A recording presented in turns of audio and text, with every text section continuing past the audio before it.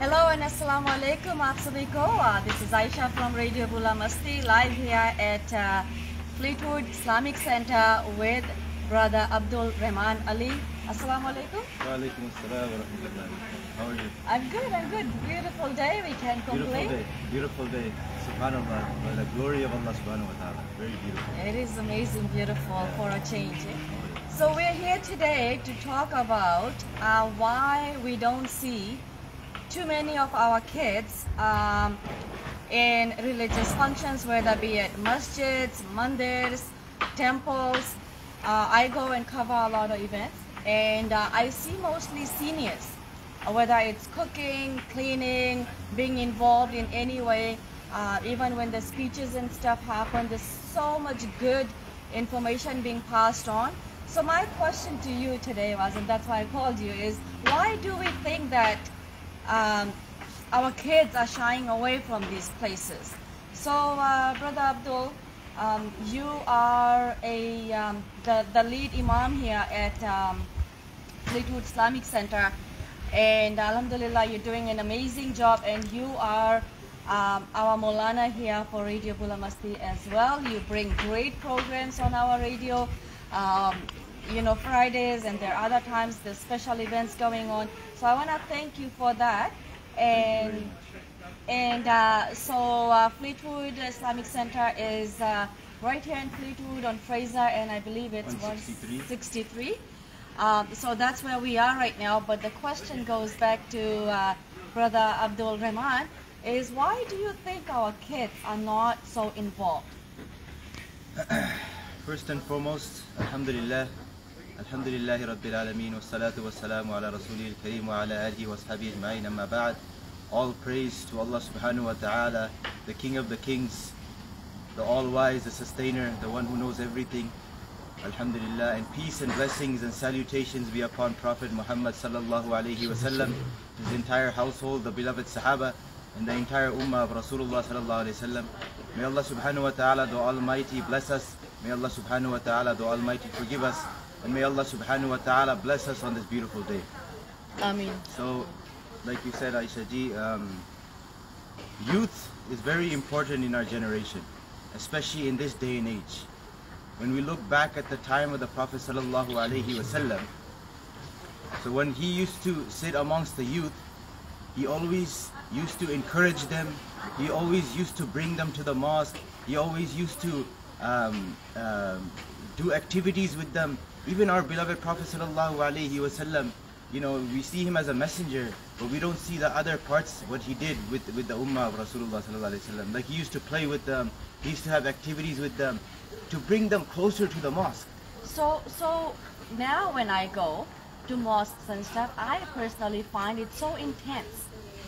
Yes, it is. In this day and age, we have to understand that any kid, any young person that comes to the mosque, don't judge them, because we are not the judge, only Allah subhanahu wa ta'ala is the judge. You don't know what part or when Allah subhanahu wa ta'ala is giving that person hidayah. And when he's coming for the first time, even if he's coming to the first saf to read, or even if he's coming wearing clothes, different kind of clothing or earrings or whatever, what's so not, but it does not matter, because we are not the judge, and we shouldn't put them back.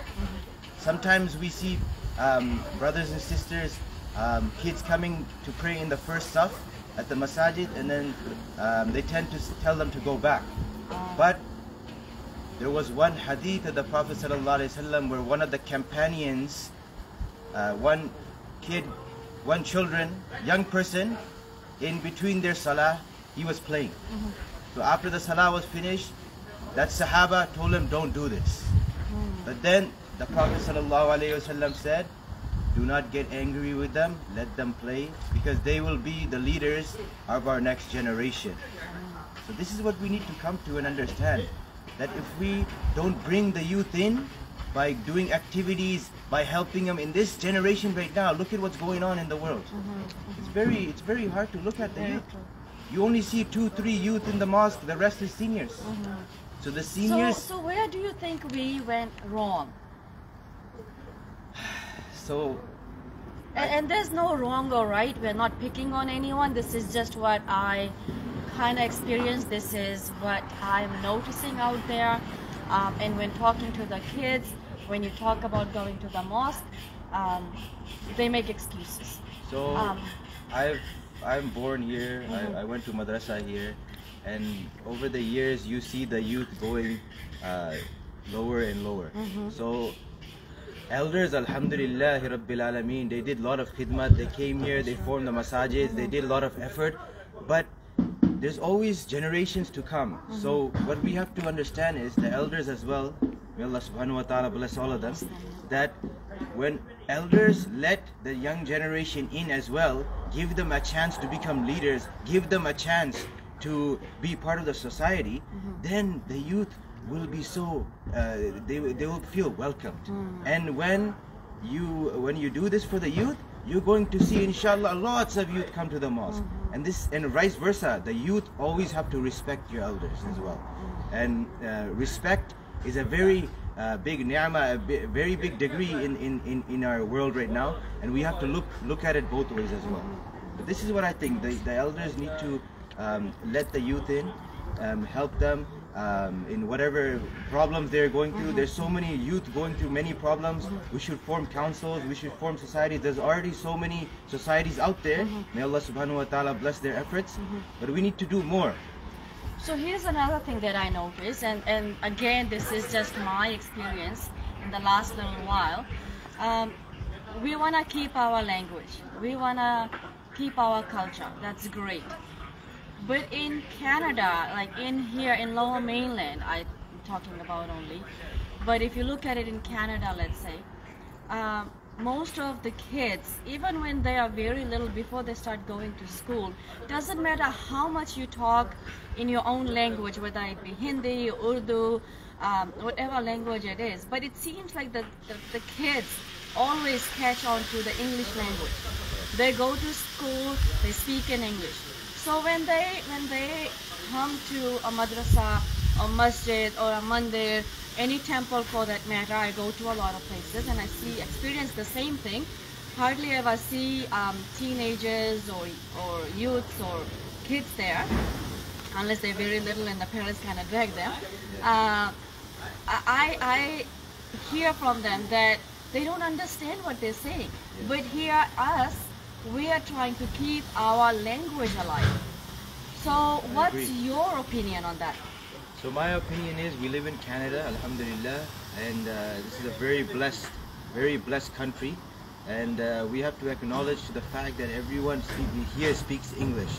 And there are some kids that do speak Urdu and Hindi, but the majority of kids here, when they come to the masajid, there's no problem if you speak in Urdu or do bayan or teach in Urdu, but you have to look at what era we're in now. Because kids, when they come to the mosque, if you want to attract, especially the youth, you have to speak in their language. If you don't speak in their language, they won't understand, and they will go away. So, and I think that's what's happening. That's what's happening. Exactly, because alhamdulillah, we have to start. You do Arabic because that's the sunnah of the Prophet sallallahu alaihi wasallam. We read the Quran, we teach the Quran because we need to do this and learn what the Quran is saying. And as well, we need to speak in English, do tafsir in English, do speeches in English, so the kids will understand what the Quran is saying and what kind of way can pump up the youth. So this is my point of view on this. So this is just our opinion, our point of view. If anyone wants to give their opinion, their point of view, you're more than welcome to call us at Radio Bulla Masti. I would love to bring you guys on the show to see how our kids can get involved in, doesn't matter what religion it is. I'm talking about all the religions here that I have been to, religious functions and stuff. Please let's work together to see if we want to keep our culture, if we want to keep our religion, how can we keep it alive? Because I personally see it slowly fading away, because I don't see these kids coming to the masjids, temples and stuff. Just a few days ago I was at a mandir and I saw these seniors, bichare log, they did all the cooking, they were doing all the cleaning, they were feeding all the guests in there. The youths were nowhere to be seen. So what can we do? What can we do as a community, as a society to keep our culture going? I know language is one thing. Are we, and this is a question, I don't know the answers, are we using the language to keep our language alive or our culture alive, or are we using this language as a roadblock? So that's another question that I have for people out there. That comes in different ways, right? You have to, it can be because of a roadblock, obviously, or it can be because, see, you have to understand that in this society, we need to move on forward, and we also have to bring the youth with us, right? But how? How is the question? So that way is, we need to, first of all committees or all community people that are doing a lot of effort, especially our seniors, they do a lot of effort. If you see in all of the societies, you know, they're always there in the morning, getting the programs, getting everything done, but you don't see youth there. See, one thing I know, that, you know, seniors are retired, they have the time. So that's one thing I hear. Yeah, we have the time. What are we going to do? Sitting at home, we just keep ourselves busy doing good deeds in the community. So that is great. But now the other question is for the seniors. हम आपको कैसे use कर सकते हैं? हम आपको कैसे use कर सकते हैं अपने बच्चों को लेकर आए? How can we use our seniors to educate our kids and bring our kids and get our kids involved in all these functions that we do?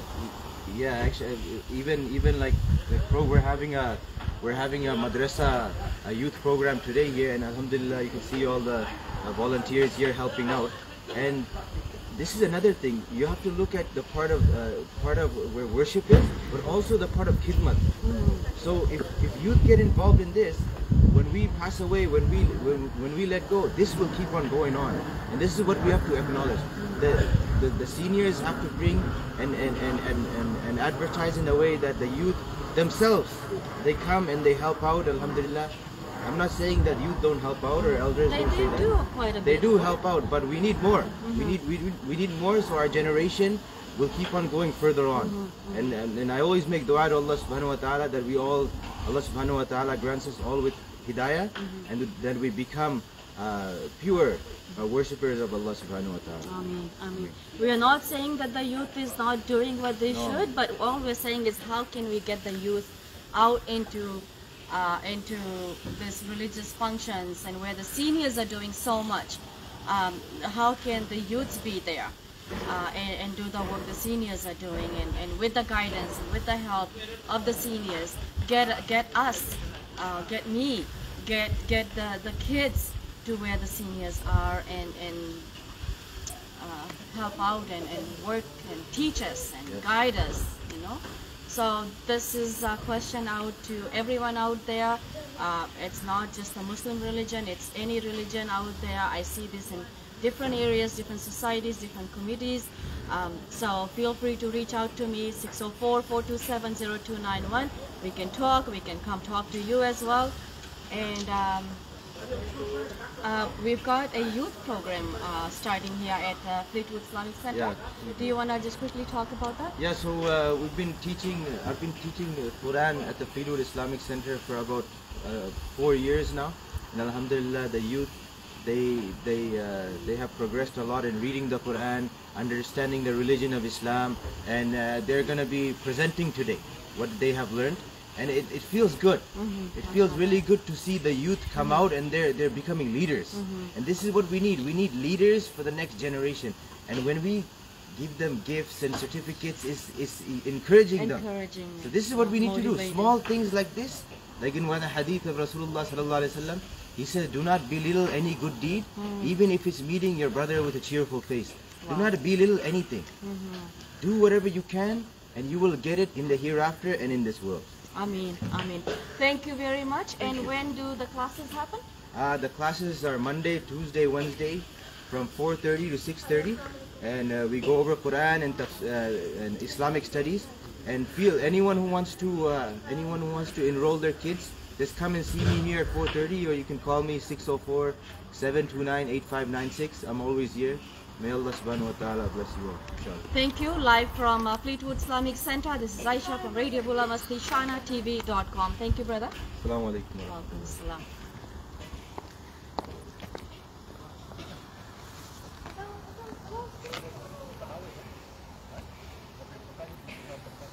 Cooking,